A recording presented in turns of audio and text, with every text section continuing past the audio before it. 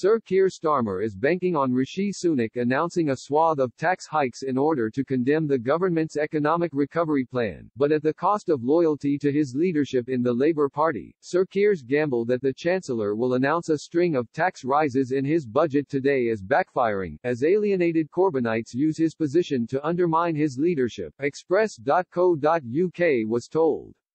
It comes as Mr. Sunak looks set to hike corporation tax, which has caused controversy both in Labour and the Conservative Party.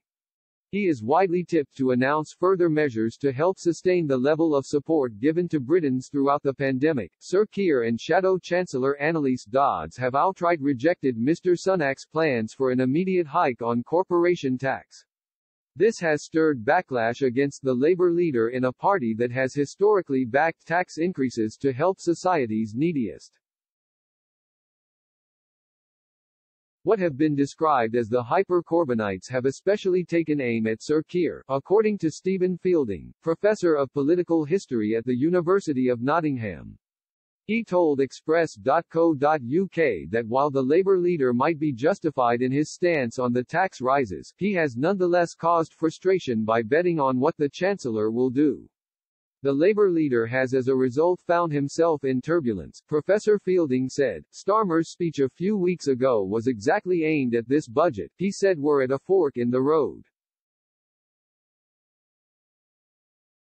He's assuming the Conservatives will start to row back on all of this spending, and he's betting that as we move further away from the impact of COVID to how we're going to run the new economy in front of us, that the Tories will begin a new austerity. But in terms of his opposition to immediate corporation tax hikes, yes, there's a lot of frustration in the Labour Party. A lot of it has been stoked up by alienated Corbynites, and they're looking for reasons to attack Starmer. And of course, his position in the polls is stalling and perhaps declining because people are looking forward to the end of COVID, the vaccination. People are feeling more optimistic. That has undoubtedly benefited Boris Johnson to Starmer's detriment. Starmer's had a good time as opposition leader so far, but he's reached a point of turbulence.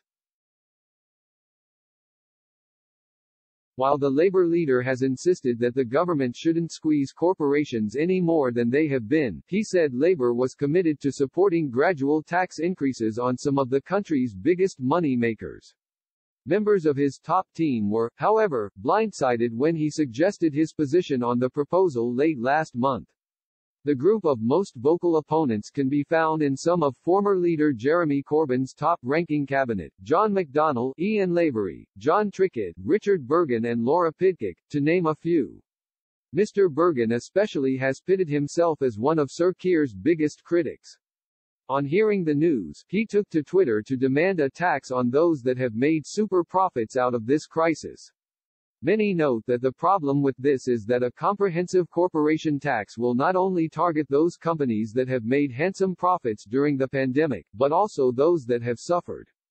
This has led many to suggest a windfall tax be introduced. Speaking at a recent rally organized by the Labour Assembly against austerity, with MPs and trade union general secretaries, Mr. Burgon said, "We can't just sidestep big debates when they happen.